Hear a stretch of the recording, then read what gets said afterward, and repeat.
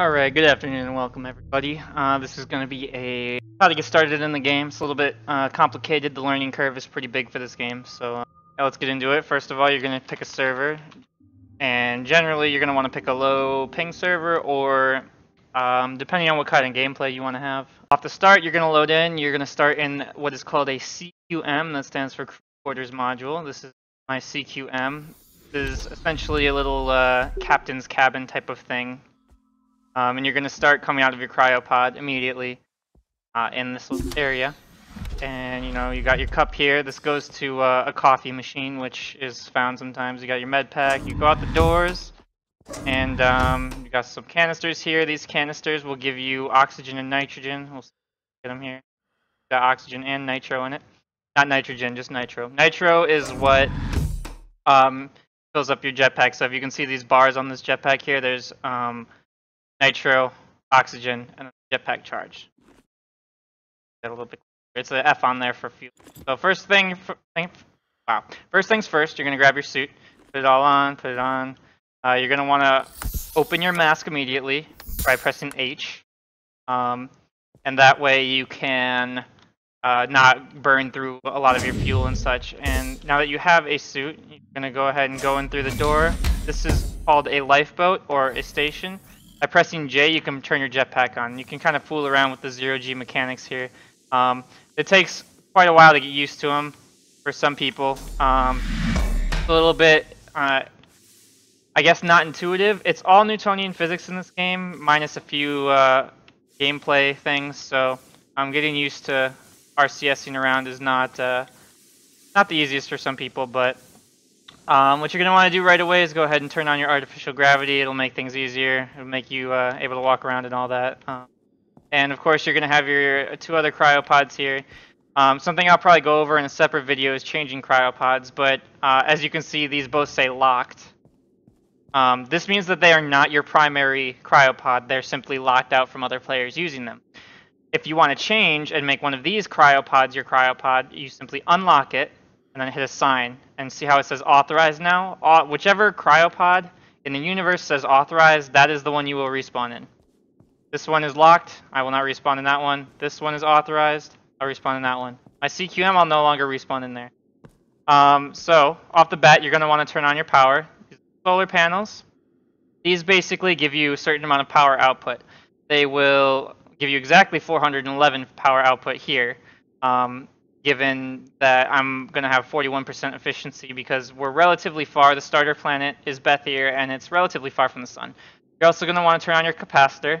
What this does is it stores excess energy, so currently I'm not using more energy than I'm consuming. And there are some bugs with consumption. It doesn't always show how much you're consuming, but currently I'm using just over 300 more than I'm consuming, so it's going to start storing all the extra energy in there for if I ever, dip behind the planet itself and have no sun coverage or something, and have no physical power coming out. Next, you're going to want to turn on your air. Of course, this is important. You have a bunch of different parts here. Air filters are important. Air generators are important. And what you're going to want to consider doing when you're offline is turning everything off. Power, air, everything. You're going to want to turn that off because it'll stay pressurized in here. You have this nice little board right here. This will show you your pressure, which is 1. That's good. Air quality, 98%, also good. It'll stay like this unless you open a door to outer space. But what you want to do when you're logged out, if you can, is go into your cryopod, and you just hit F on the glass part of the cryopod to get into it. You sit in this nice little cryopod. You can't die in here unless somebody shoots you, but I'm not even sure you can shoot through a cryopod. So effectively, you're safe in here.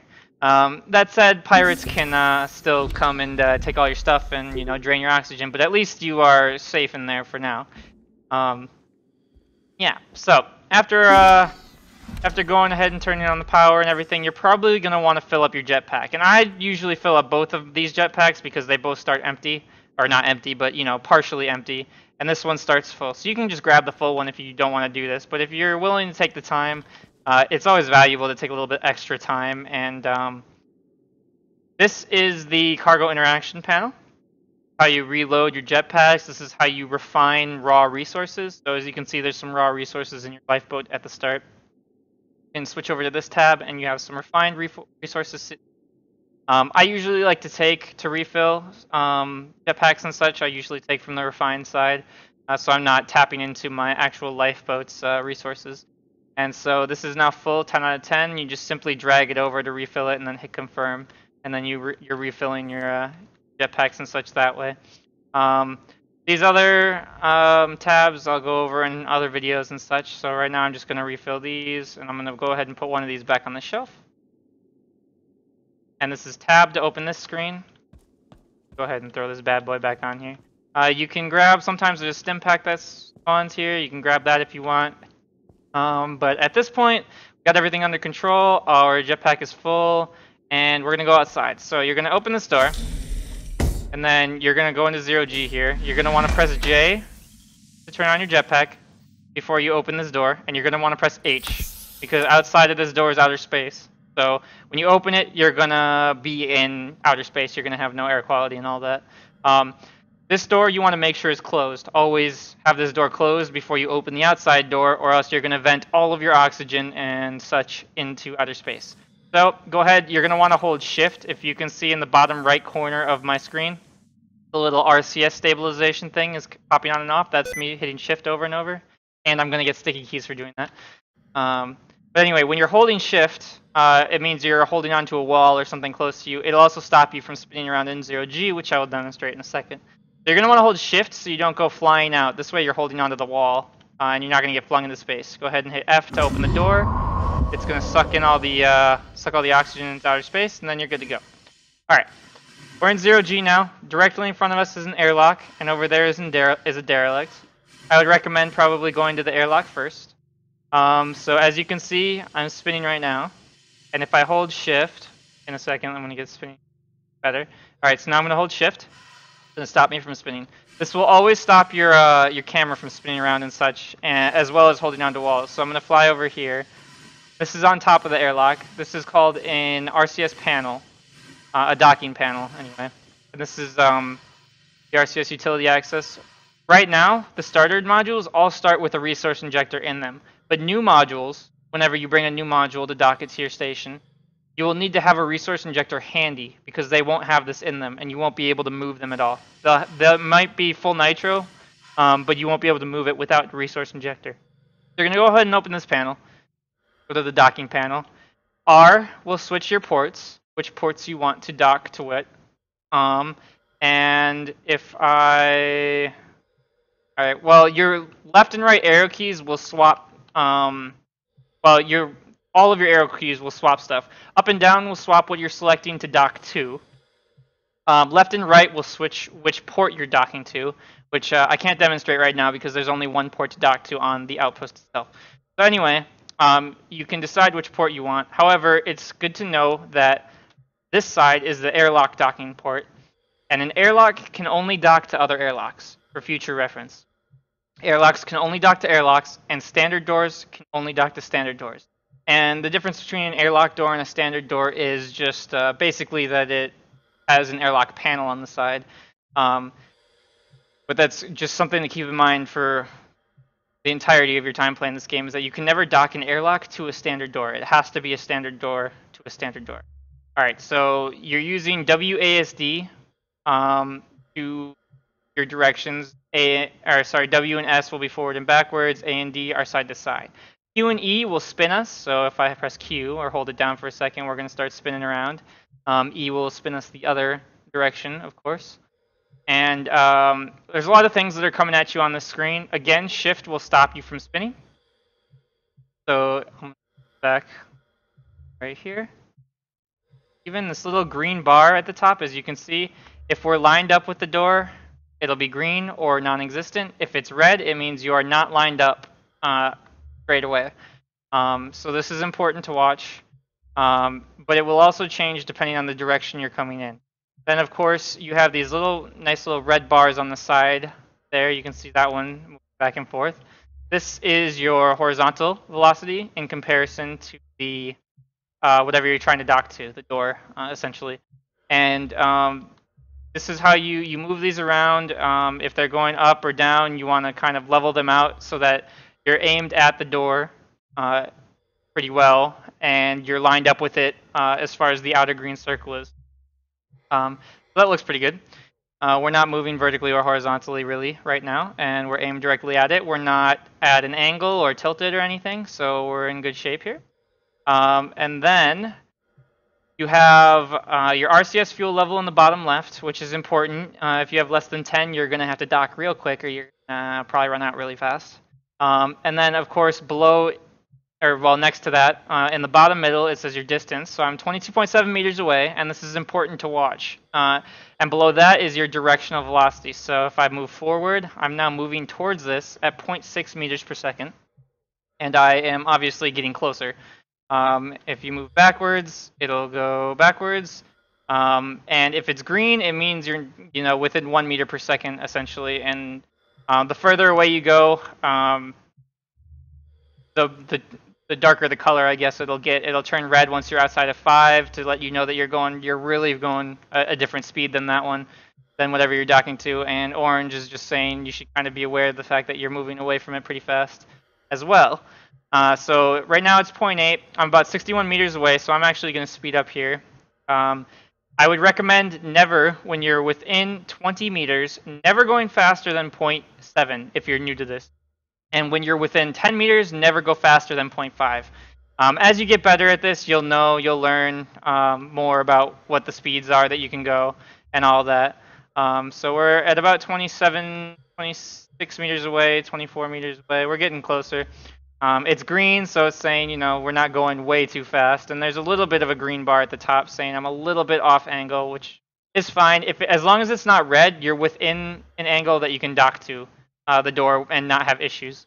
So right now we're within 10 meters, so I'm going to slow it down a little bit.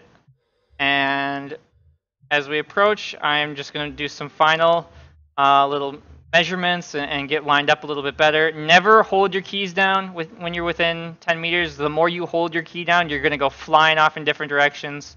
And you see this a lot, people trying to match their speeds and overcompensating a ton. Even I overcompensate a ton when I'm docking. But anyway, 2 meters away, and once you're within 2 meters, it'll go ahead and dock it for you, and that's nice and easy. Now you've got an airlock on your station. We'll go ahead and look at it. And as I was saying before, this door is an airlock door, so this door can only be locked or docked to another airlock. Whereas the other side doesn't have this little panel, this airlock panel, so it's a standard door. And standard doors, of course, can only be docked to standard doors.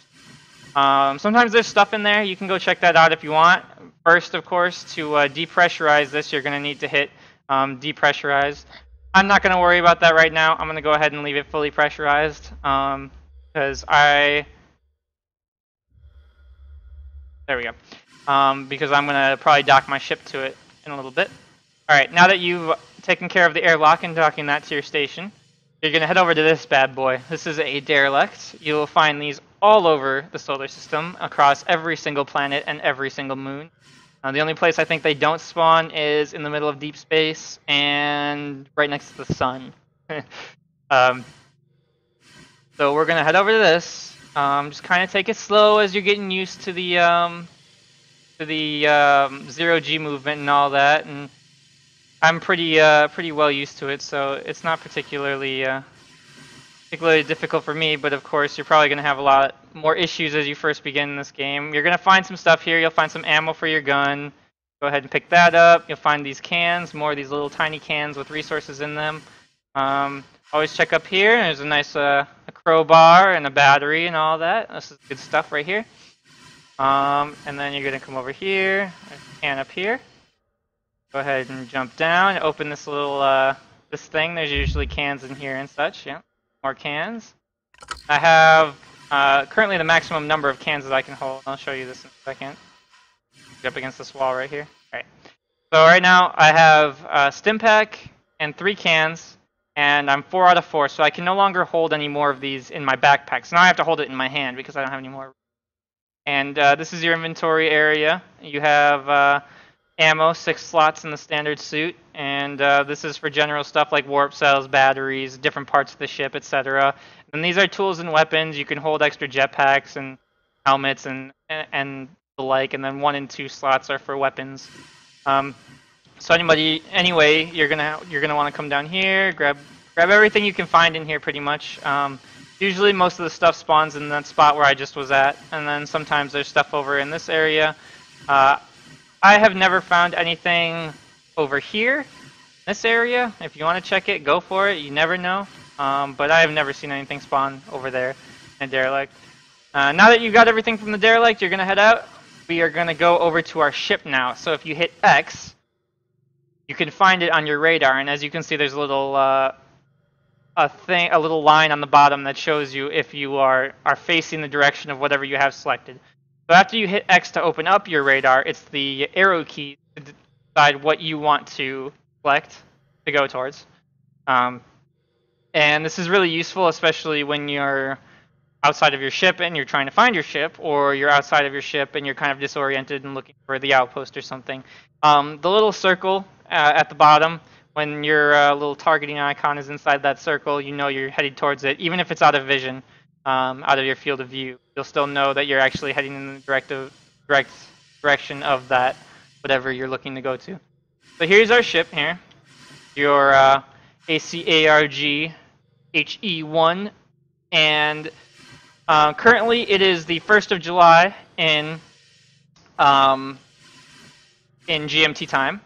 So your outpost, your ship, your airlock, and your derelict will all have the same designation, 01H001. The 01 is the day of the month. H is the month converted into a letter of the alphabet, i.e., what is it? August? August being the... Alright, we're not even going to do that. But anyway, it's the 1st of August, not the 1st of July, sorry. The 1st of August. So it's 01, then the number of the month, so August, converted into a letter of the alphabet. August being the 8th month of the year, it converts to H, and I am the first person to spawn this ship on this server, so 001, and that will count all the way up for every ship outpost and everything that spawns, every new person that spawns an outpost. So the next person to spawn an outpost will have outpost 01H002, and tomorrow will be 02H001. It'll start over from 1, of course. And yesterday, being the 31st of July, was 31G and the number designation. Anyway, that's just a little fun fact. That's not actually that important, but you can tell how long ago things were spawned based on the number designation to them. Alright. You're at your ship. You're going to come over to the top of it. It has an airlock on it, and you can actually access it if you're holding something in your hand. So you're going to just kind of throw this right in front of you for a second. Go ahead and enter the panel by hitting F, and then this is your airlock. You're going to want to depressurize it. You want this to be 0, so it's matched with the outside. So as it's depressurizing, you're going to want to grab your container back. Wait for it to depressurize it. When it's at 0, you can open the door. You're also going to want to wait for this blue bar to disappear. That will signify that the air quality as well is 0, so you won't be leaking any nitrogen or oxygen when you open the door. Kind of sit here and wait, maybe look at the view. Nice giant purple planet of Beth here that you spawn near. Very beautiful over there. About to sneak behind it, that's the moon of Burner. Over here we have the moon of Broken Marble. And Everest Station, I think, is going to hide for this moment, but that's fine. Alright, your ship is now at 0.0 bars, or pressure. You're going to go ahead and open the door. You can also open the door from the airlock panel, but seeing as I have something in my hand, I don't want to drop it again until now. Of course, you're going to have to drop it now that you're inside, so I'm going to get up against the wall. I'm going to hold shift so I stop moving, and I'm going to throw this bad boy over there. Have it float around for a little bit. I'm going to go ahead and hit this button to close the outer door. If it's green, the door's open. If it's red, the door's closed. You can only pressurize the airlock when the doors are both closed. So I'm going to hit repressurize. Tank is going to empty, and the pressure is going to go back up. Go ahead and grab this bad boy again. We're going to go ahead and orient ourselves. You don't have to do this, but it's easier to orient yourself with the sign. This way you're going straight up and down when you go into your ship, and so if you're not straight up and down, you're going to flop onto the ground. Once this little bar, I'll show you this later in another video probably, but once this is no longer red, you can open your mask because the air quality is fine to breathe. and the pressure is good enough that you can breathe. Usually it's around 0.4, but if your air quality is like 40% or something, it won't let you open your mask until maybe 0.7 or something like that. Anyway, you're at 1.0 pressure. Good air quality. You can now press this button. This will open the door below me, and this will let you enter your ship. So, I haven't mentioned this yet, but control goes down and spacebar goes up. Spacebar going up, control going down. You're going to want to go straight down. You're going to hop into your ship. I'm going to go ahead and drop this. That is to go down to the cargo bay, this little panel here. But this is what happens, and I'm sure many of you will find this out very quickly. If you are not oriented directly up and down, and you just go through this door, you're going to flop, and I believe you take a small amount of damage when you fall. Not a lot, not significant, doesn't really matter. If you're lazy, you can just not orient yourself and it's fine. Alright, so, welcome to the ship. This is our beautiful mule, as I believe they are called in the lore. It'll give you a gun, nice suit, jetpack that's a little empty, and a helmet. And all of the parts that you start with are fully functioning. Most of the time they will stay that way. But first off, you're going to run over to this panel. You're going to want to turn on your fusion reactor. You're going to want to turn on your capacitor. And you're going to want to turn on both of your solar panels. Now that said, if you're docked to a station, you don't want to have FTL on because it will drain all of the power in your station very quickly. And it doesn't show on the consumption panel usually when you're there. The fusion reactor itself will output 5,000 units of power. I don't really know what unit that would be, but your ship will start charging up now. And it's important to note that before you FTL, you have to have your fusion reactor online, or you have to have a full capacity on your power.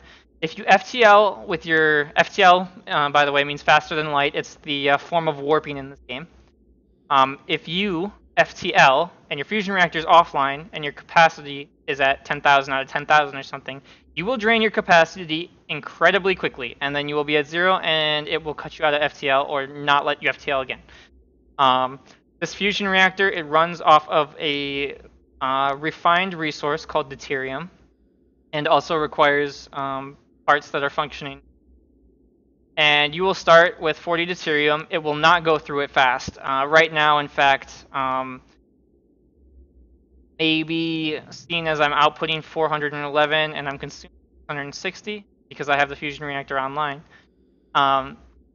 it will maybe go through one every couple hours or something like that. If I turn the fusion reactor off, I will be using significantly less power, and so then I won't be using deuterium and I will be fine. But seeing as I want to warp, I need my fusion reactor on, going into FTL. You can check your life support on the ship. It should already be turned on for you. It should be good. You'll have oxygen and nitrogen set to go. Of course, these drain over time, so you do want to be careful. There's a couple ways to get resources. You can either go mining, which takes time and is mildly, not difficult, but it's time consuming. You need a lot of drills and stuff, which we'll see in a second. Or you can steal resources from other players, as I'm sure some of you have seen videos of people pirating. It's quite a common way to get resources, is just dock your ship up to their station and then transfer them all into your ship. And that is another way to acquire resources. But anyway, you're going to come over here. This is your security terminal. You're going to want to claim your ship. This is pretty important, especially if you're ever planning to put a turret in your ship. You need to have it claimed. And this will also allow you to lock the doors. So I'm now the commanding officer. You can change the vessel name if you want. I don't know. I'm not going to change it right now. But you can change it to pretty much whatever you want. It will still have this original designation, but it will have a different name when it's seen on the nav map. And of course, you can also add people to your crew, different people that are online or whatever. And you can resign from being captain if you want, so you can put somebody else as a commanding officer, or if you're just leaving the ship somewhere or whatever and you're not going to use it anymore, you could always unclaim it for somebody else to use if you're feeling like being kind, but I'm going to go ahead and claim it right now. If you're ever looking to meet up with another player, other than inviting them, you can, of course, open this little box here and send out a distress call. Important to note that everyone on the server can see this distress call. So if you're inviting a friend, you probably don't want to leave it on because you may have some unwanted visitors with weapons. You hop down this little hole here. This is your warp drive. There's something in there called a singularity cell detonator. You need this as well as warp cells to jump. I'm not going to take anything from this. So just for future reference, that's good to know. We'll hop down to the cargo bay real fast. Take a look. I'm going to go ahead and grab this resource. And as of patch 0.2, they've added quite a few shelves and such down here, which are very nice to use. Hopefully they'll be adding more and more functionality for the shelves as we get further into the game. But you can go ahead and put resource canisters on these shelves. You can put small stim packs on the shelves, and the little shelves hold those sorts of things. The big shelves hold things like drills. So let me grab this drill real quick. And we're going to go ahead and put this on the big shelf. Those hold the drills. And the little ones will hold resource canisters, small stim packs, batteries, cups, your coffee cup, and all that sorts of stuff, hacking tools, etc. Big ones hold drills. They don't hold guns, unfortunately. I don't have a gun with me. None of these shelves actually hold the gun or the crowbar, so you can just kind of throw it on the ground. Sometimes those will phase through the floor. Every once in a while it happens. The medium shelves, so not these little shelves, but these medium shelves will hold canisters. They'll hold jetpacks, helmets, suits, everything. Well, not everything, but you know, a lot of that sort of stuff, the medium-sized stuff. So I'm gonna grab this back. Go ahead and put this on this shelf, and I'll go ahead and put these on the rest of these shelves. And what else do I have? Oh, a battery. I guess that in this shelf. Most people will put, just for the sake of OCD, you can put all of your batteries on this little wall area right here. And this is a charging station, so if you're going to charge your jetpack or whatever, charging the jetpack, so for example, your jetpack has a light, it's the L button, kind of hard to see, I'll turn it off and back on. The only thing I believe that the power of the jetpack does is power up the light. I don't think it actually matters for your oxygen or fuel consumption at all. I believe you can still breathe and use RCS fine. So as you can see, my power is starting to go down. It's at 99%. It's because I have my light on. I'm going to go ahead and put that on there. And then after a second, it'll be back to 100. Sorry. That back up. Over here, you have your refueling station. You cannot put orange canisters in here. You can only put blue canisters. So for example, this blue canister is holding 29 units of nitro. So I'm going to grab it, I hold it, drag it into my inventory. My current RCS propellant, if you can find it on there, is right here. 600 out of 1,000. You can put any type of refined resource into here. So you can put hydrogen, which is engine fuel. Helium, which powers your generator. Nitrogen, which is used for, I believe, pressure and to help create breathable atmosphere in the ship. And of course, oxygen for your life support tank. And then of course, this is nitro, which is different from nitrogen. Nitro is what you use everything. So if you just go ahead and bring this up to here, press F, it'll load that up. Now there's 629 instead of 100 out of 1,000. Now I have some more RCS, more nitro in there. Go ahead and put this back on the shelf. My suit should be fully charged now. Yep, back to 100.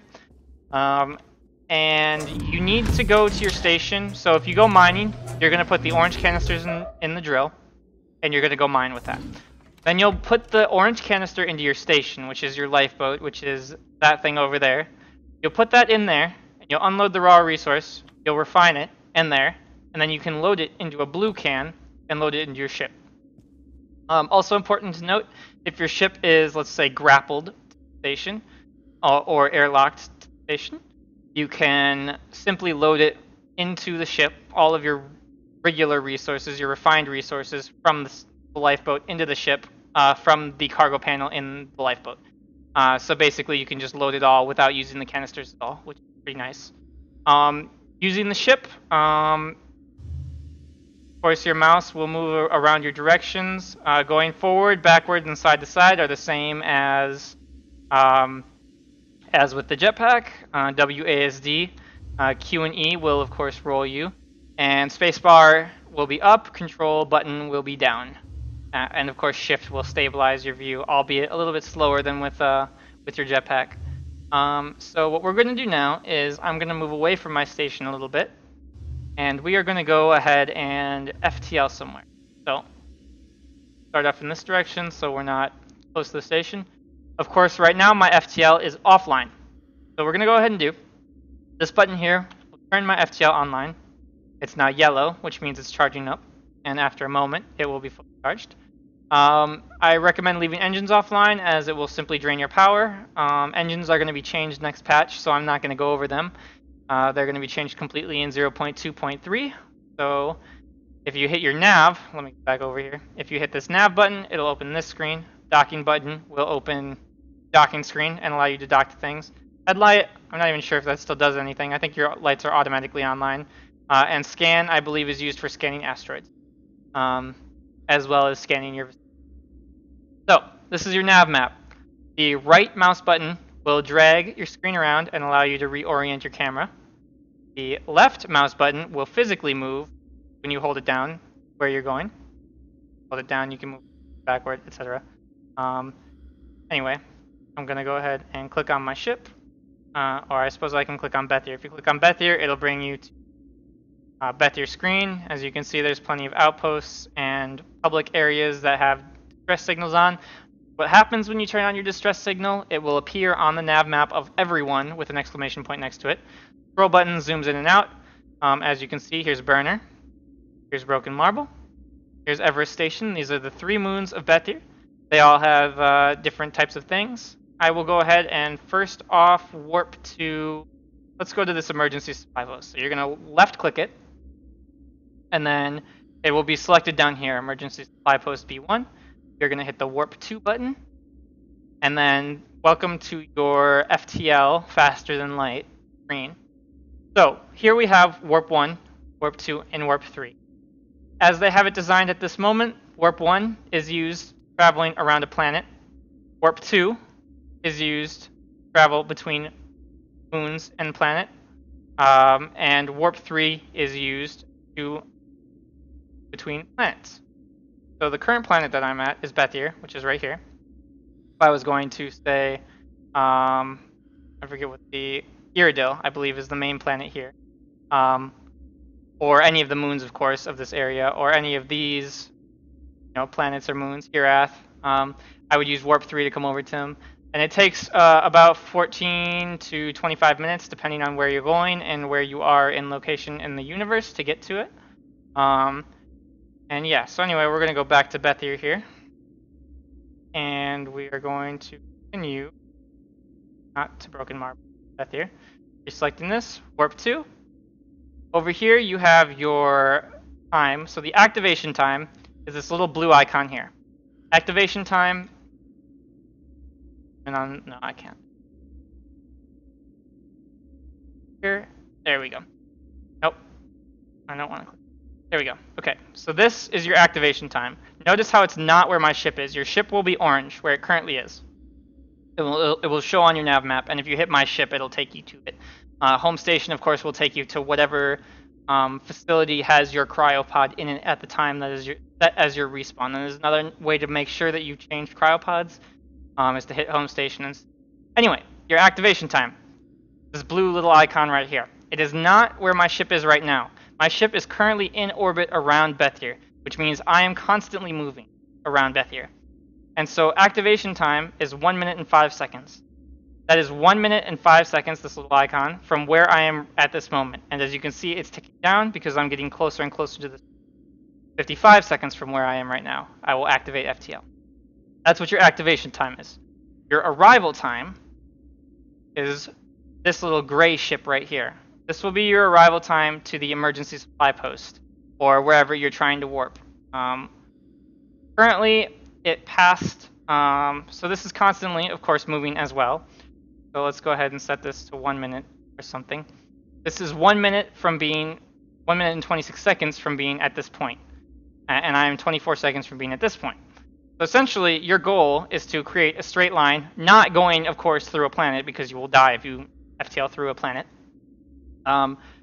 And creating a straight line that goes between your current location and the outpost that you're going to. So if I'm going to add some time here, my activation time. It says course impossible right now. This is because my activation time is larger than my arrival time, which of course is not possible. It will take me 1 minute to get to this blue point, But if I'm activating, or if I'm having my arrival time be 50 seconds from now, of course, I will be here, 50 seconds from now. So I can't be there. That makes it course impossible. If you add a minute to this, because your acceleration is too high. This is saying that you need to take time. Oh, sorry. Apparently I'm at 50 minutes instead of 1 minute. I'm going to go ahead and take this all the way down. Essentially, it did that because this bar ticked to 0, because this passed where I was intending to arrive at. So it reset the entire orbit, and this, as you could see, was a 50-minute orbit before it makes one complete circle. Anyway, I'm going to add a minute to this as well, just to keep things going here. This is going to, I'm going to add 2 minutes because it says acceleration too low. It means you need to go faster and add more time to your arrival time. If it says it's too high, you need to take time off of your arrival time. So it says insufficient fuel in cells in your FTL drive. You need to select a warp cell before you can go anywhere. You're going to select your warp cell. You're good. It says FTL drive ready, which means you can make this warp. You're free to make this warp. As long as it's not going through a planet, you won't die, and you'll arrive at this destination 3 minutes and 40 seconds from now. You'll activate your warp 30 seconds from now. I'm going to go ahead and tick this up. Continue ticking this up so I can demonstrate some things while we're doing this. So this is 50 seconds now until I activate, and 3 minutes and 24 seconds until I arrive. I am not going through a planet. We are good. You're going to hit initialize. Now, you're going to go into your main ship screen by hitting F, and you're going to look for this M. The icon will give you the general direction that the M is in. You're going to have to, it's not always pointed directly at where the M is, but it's almost always generally in the direction of the M. You're searching for the M. You find the M. Oh, there it is. You're good. You're going to want to center that on your screen so that you have your target in the middle of that M, or, well, anywhere on the M, essentially. Now you're going to wait for your activation time to tick down. When your activation time is 5 seconds or lower, you're going to hit J, and this will start your FTL. It says press J to activate, the M will turn yellow. Confirmed. We are now flying towards our destination faster than light. You can watch this on the nav screen if you would like. There's 2 minutes and 30 seconds until we arrive. And as you can see, we are slowly making our way over there. Not so slowly, actually. We're currently moving, of course, faster than light, although there's currently a glitch in the game where your engines can actually make you go faster than FTL. But anyway, this is an alpha. There are plenty of bugs that need to be worked out, and that's fine. As you can see, we are working our way up here. We are currently, these numbers here are if you would like to make a custom orbit. So if instead of going to this supply post, I wanted to make a custom orbit, let's actually do this around a moon, just more clear about what's happening here. I don't know what this... So, I have a custom orbit here around Burner. If you click on this little green icon, this is the point that you will be warping toward on the custom orbit. And if you want to change the size and shape of your custom orbit, you have to click this green icon until the orbit turns green. And now you have the option to tweak the orbit itself. This will change your vertical axis. So if I set it to 90 degrees, it will be 90 degrees from the axis of the moon itself, or planet, or whatever you're doing. This will change the, I don't know how to describe it. Let's set this back to 0. So if you're looking straight up and down, I guess this will change part of the orbit that it's swinging around. As you can see, it tweaks. I'm not exactly sure how to describe it, but you can see it. I'm going to set that back to 0. This does effectively the same, but at an angle, at a decline, or a... oh, perhaps not.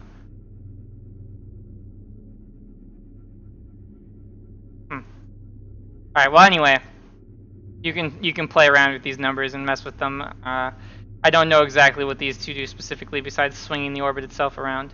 This will change the size of your orbit, of course, and these numbers are meaningful. I believe these are kilometers. That you are from the center, or perhaps these are the circumference kilometers. I'm not really sure specifically how far it is, but you can continue to widen this as far as you want, pretty much. Once you get to a certain point, you won't be able to widen it any further. Right eventually. Alright, well, we came out of FTL. Let me go ahead and remake this custom orbit around burner real quick.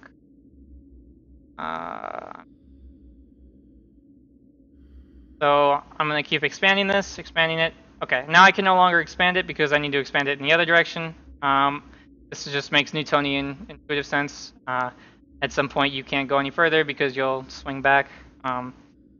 Anyway, and of course this will change where your warp 2 point is on the moon itself, or on the orbit itself, so you can spin this all the way around. If I wanted to warp to this area from here, I would use warp 2 because I'm moving between a moon. I will select a warp cell. And this spot, of course impossible, of course, because my activation time is greater than my arrival time. So I'm going to tick that down, tick that up 1. Acceleration too low, so I'm going to tick it up 1 more minute. Now my FTL drive is ready. I am not moving through that planet or that planet, so I'm good to go. And I can FTL here if I want. It's important to know, and you'll kind of figure this out as you get more used to the game. Sometimes you can use warp 3 between moons and planets. Sometimes when you're just moving around the planet, you can use warp 2, and it will actually save more energy, and it will get you there faster. However, in this case, it will not save me any energy, and it will not get me there any faster. This is just kind of the basics of your FTL drive. Over here around Bethier, I warped a place called, I believe it was Hellion Resupply Outpost or something like that. Sometimes there's a glitch where it won't, oh there it is, Emergency Supply Post. Yeah, all of these ship blah blah blah blah blah, these are all the modules that are attached to the Emergency Supply Outpost. Once I'm within 10 kilometers, those will all go away. It will only show Emergency Supply Outpost. It's currently 14.4 kilometers away. These red lines, just like the docking screen, are going to show your vertical difference between speeds of the object and of you. So I'm going to make those as small as possible before I get going. I'm only moving 0.5 difference, which is fine. I'm going to try and get this in the center, and I'm going to start moving towards our objective. A lot of times with new players, you will see them accelerate super far. Right now, I'm currently moving, as you can see, 60 meters per second, 60.8 meters per second. And it's going down, relatively slowly because I'm not going that fast. However, you're going to want to not go probably faster than 100 meters per second, as you're going to end up flying by it. So I'm going 100 meters per second right now. When I get within 10 kilometers, it'll load it, so it'll take a second. But you're going to definitely want to slow down. And as you can see, there's this blue icon in the middle. I'm going to wait until we're within 10 kilometers so we don't have that loading icon. But this little blue bar in the middle of this little white bar, and the 2 white bars on it, when that turns red, and it'll change here in a second when we get within 10. There we go. Alright, it's easier to see now. So if this blue bar turns red, it means that you are going too fast and you need to slow down. I'm going to go ahead and speed up here. Don't do this. Don't do this at home. This is not a good plan. Keep going, keep speeding up. Alright, that little blue bar, that thing is red now. That means I'm going too fast, I need to slow down. Relative to the station. This is just saying that if you're trying to slow down to stop at this station, you're going to need to slow the hell down before you get there, because you're going way too fast to slow down in time right now. And of course, as you can see, I'm slowing down, but I'm slowing down, not that fast. So it's important to make sure that you're not going too fast when you're coming up to these types of things. You're going to slow down, continue slowing down. I'm going to keep matching my horizontal velocity. Right now you can see it's not, the bars weren't that big, but that's because my icon wasn't aimed directly at the station itself, so I'm going to go ahead and match again. Oh, the little middle bar is red again, so I'm going to slow way the hell down. I'm within 700 meters, and once you're within a kilometer, you probably don't want to be going faster than maybe 50 meters per second, maybe 60. You'll get used to it the more you play the game. I'm within 300 meters now, at 200 meters, 100 meters. I'm very close, and I'm just continually slowing down this time as I get closer. I'm now within 100 meters, and I'm going to slow all the way down to 0 now, because I'm close enough that I don't need to worry about it. When you're within 1 meter per second and your horizontal and vertical velocities are not huge, you'll get this match velocity icon. If you hit M, I might need to match my velocities a little more. Hello? What's going on here?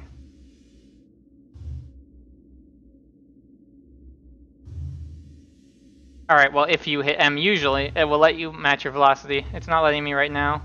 I'm not entirely sure why. But if you want to match perfectly your horizontal and all that, you hit M, it'll match your velocity, it'll stick you right next to the station, and it'll hold you there. Of course, you can still float away slowly. This is just due to as you change orbits, I'm 59 meters away from the station itself, so as we're swinging around our orbit around Bethir, it will slowly pull me just minuscule amounts further away from the station, depending on the orbit. And over time, that will build and build until it's 0.1 meter per second difference, 0.2, 0.3, 0.4, etc. So if you wait, hours and hours, even if you match velocity, you will be kilometers away from the station. And that's important to remember when you're inside the station. This is pretty much the same. Getting out as getting in, you're going to go in and out through the airlock, depressurizing before you go out, repressurizing before you go in, of course. And currently upside down, actually. And I'm not sure there's anything else I want to cover with this guide. If you have any questions, make sure to leave them in the comments. I also stream every once in a while, and I'm happy to answer questions in there. That's twitch.tv/defensivelol. Thank you very much for watching. I hope you enjoyed, and have a good day.